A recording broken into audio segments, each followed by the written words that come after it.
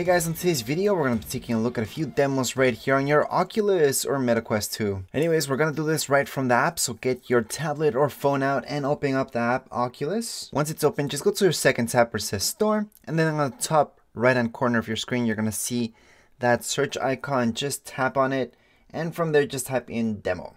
So if you're looking for a specific demo, type in the game name plus demo, and then you should be able to find it. However, most of them are here, not all of them for some strange reason, but most of them are. So if you just tap on see more, you're gonna see the ones that are available. Again, like I mentioned, not all of them are here, not 100% sure why not every single one will show up here, but the ones that show up here they are. But there's also another section where you can check. And by the way, this would be the same thing whether you're looking for a game or an app that's a demo available at this point in time. So let's just scroll down. You will come up to this where it says games with free trials. So those are basically demos as well, but it's a trial. So there's a few here, you're gonna see them.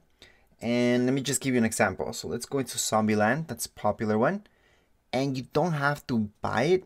Again, it's a free trial. So you can go on, tap on free trial. And basically a trial does come to be basically a free demo because they are free, and when you're done, again, it's gonna give you the choice to buy it, but at the end of the day, you don't have to buy it. You can just move on and get on to the next game that you want to try out. Now, the good thing about trials versus demos is that you're playing the real game, although demos, you're playing the real game too, but trials, you get 30 minutes for free, and then that's it.